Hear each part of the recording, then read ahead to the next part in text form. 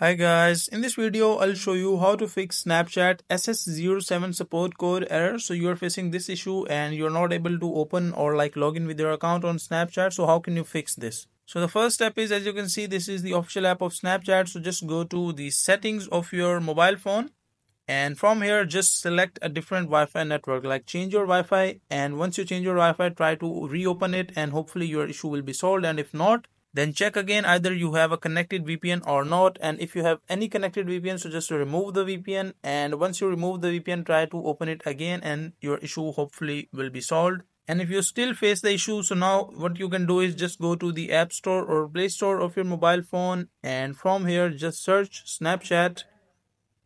And once you search here Snapchat, just check either this app has any updates. So if this has updates, so just do the update and try to reopen it. And also make sure that your date and date zone, time zone, everything is correct. And after that, your issue will be solved. So these are the simple solutions that you can try to solve this issue.